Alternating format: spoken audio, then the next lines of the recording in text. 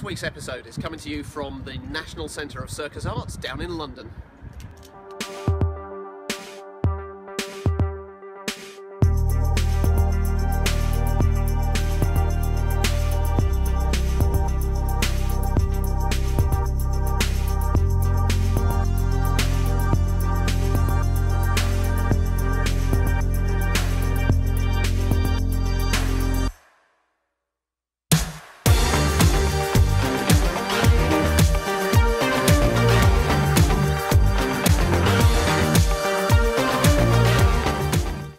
So I'm here at the National Centre for Circus Arts in London, and I've sneaked a peek into their library because I'm having the chance to interview a few people here in a little bit of time. So let's have a look around and see what's here.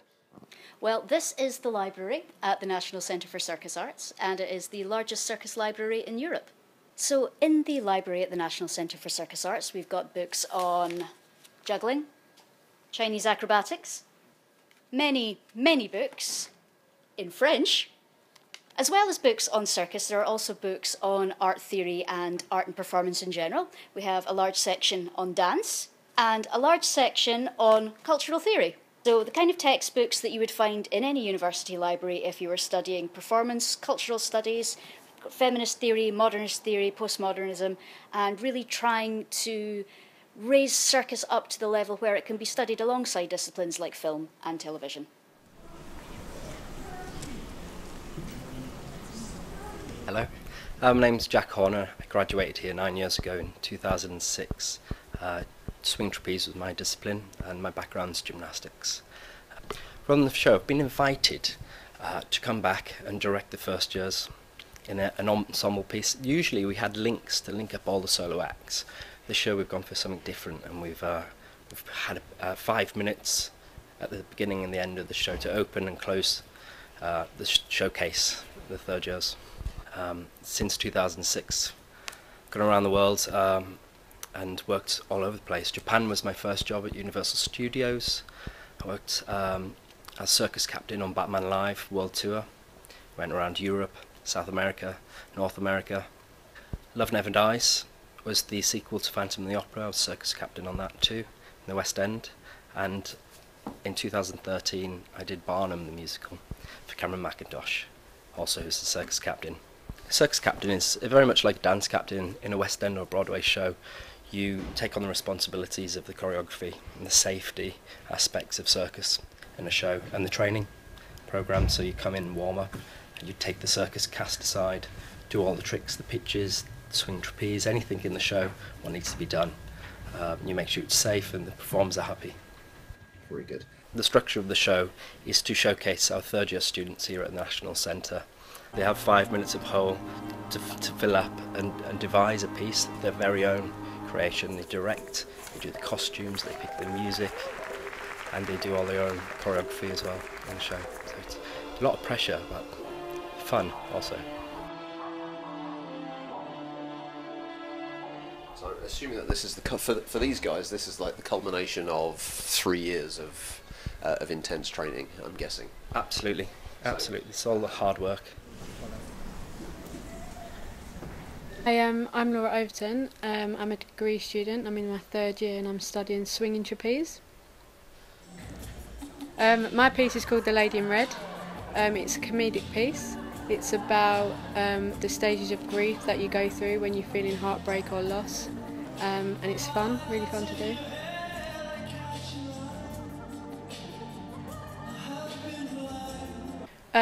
This is the third year solos, so we've been devising this for the last 6 months. It's kind of just a chance to show what we've been learning the last 3 years to all our friends and family and agents and whoever wants to come and watch and interested in circus.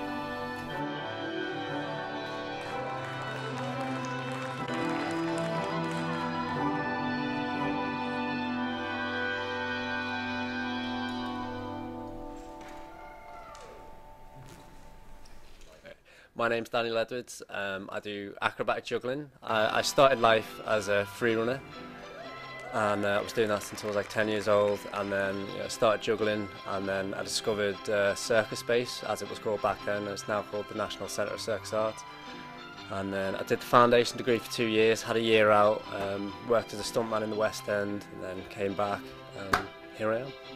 So in the show I do an act, well, it's an acrobatic juggling act. It's just me, a box, a little table. There's no really deep concept to it, it's just, you know, it's entertaining. It's the whole aim of it. Okay, so I came to the National Centre with a quite highish level of acrobatics, and I pretty much learned to juggle while I was here. So I try and mix the two together, like throw a ball or backflip, put a ball between my feet, flick it up while I'm doing a flick.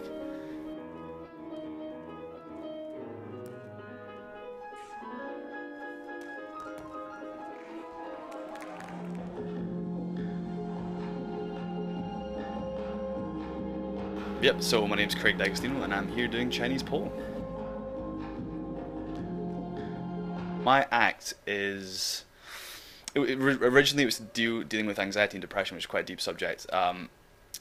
But the more I went through, the more it became something else. So now it's kind of about never being able to attain something. It's not something specifically, it's about the idea that, or something that I find I struggle with when learning things is, I've always got the idea of the next thing I want to learn, and as soon as I get to it, it's like, well, I've got it. So what's the next thing? So it's about this constant battle with trying to find your own self-worth when you're learning things, and keep that sense of achievement, because it's very easy to lose that when you get into the habit of just learning new things and looking at it like that. So that's what it's about. So it's an interesting process because you create something and then you show some people and they give you some feedback, and it's up to you whether to take it or not. And it's a very hard process so in third year you do presentations and you get feedback, and you can also ask your peers, and it's a very, very complicated process because you have to decide what you want to discard and what you want to keep, and you get very precious about your material. But then for me, I had to learn to be less precious about it, and so it's very difficult. And sometimes people see your intent, which is great, and then other people don't see. So there's such a mix that at the end of the day you just have to trust what you want to do and what you believe about your stuff.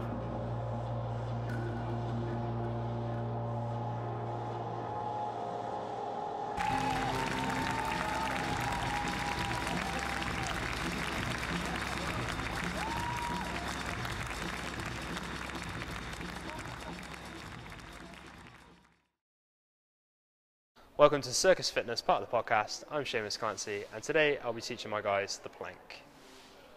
Our plank position is useful for most circus skills and actually just in general day-to-day life. It's going to help with our posture in almost everything that we do, and you can practice this at home. So our plank position, we're looking for as straight a body as we can make. Okay, so my hands sit just underneath my shoulders. Yep. My body is in as straight as line as I can make. So as you can see, my bum is slightly pushed up. Okay, I'm engaging my abdominals so that my belly button, I feel like I'm kind of sucking it into my back. Happy with that? Wicked. Good. So Kay's doing this really nice thing where she moves her shoulders back and forward. All right, just to push the stability in those shoulders. All right. Just make sure that we don't lose this as we go forward, all right? Chris, this is a really nice position, all right? What I'd like you to do is just raise your head slightly. Okay, not too much, just to bring it in line with your back, all right? Okay. So plank position, yeah, you can hold it for, there's a number of different ways you can do it, yeah?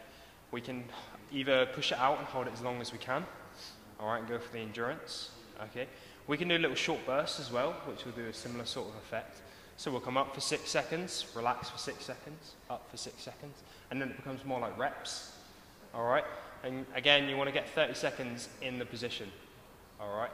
So if you do a minute, yeah, that's what, 10 reps in total? Yes. Something like that.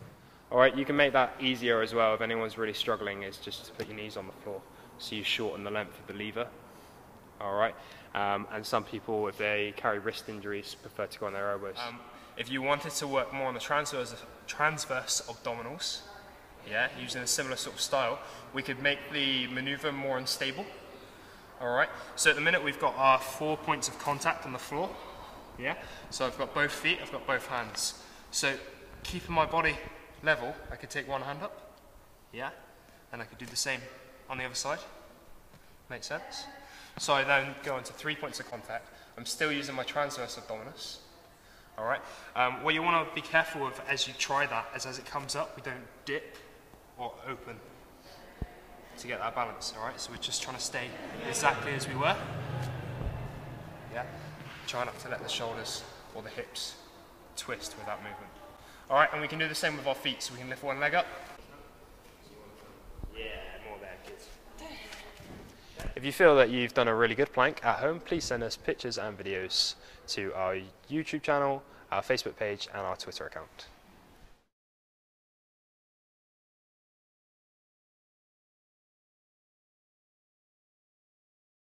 And now it's time for the Aerial Edge news from on high. I'm Vendetta Vane, and last weekend everyone had fun at our Easter intensive, so thank you everyone for coming along to that. Rehearsals have begun for our new show Circus. It's going to be the first Aerial Edge performance ensemble show involving both aerial circus and acrobatics, and hopefully some of the students are going to be seen in a whole new light. This Saturday we've got a handstand workshop coming up with Mr. Craig Gadd from the National Centre for Circus Arts, where somebody else studied as well. And he is a really fantastic hand balancer, currently in his 3rd year. It's his first time up in Scotland teaching, so be sure to come along because he genuinely is world class. Check out the website for details. Seamus is going to be teaching a swinging trapeze workshop on the 19th of April. Places are limited, so get in there fast. We're delighted to announce that Aerial Edge have teamed up with Melanie Forbes-Broom to bring you a 6-week block of dance acrobatics classes. They're going to begin from Wednesday the 22nd of April and are bookable online. And now, in very serious news, our very own instructor, Mr. Sam McFarlane, has broken the world record for the most consecutive backflips. Sam has managed a whopping 27 consecutive backflips. If you think you can best him, then come to our acro class where you can try under his supervision. And as always, we have Aerial Edge hoodies, t-shirts, track pants and onesies for sale at reception. To keep up to date, follow us on Facebook, Twitter, Instagram and YouTube. And that was the Aerial Edge news from on high. I'm Vendetta Vane, over and out.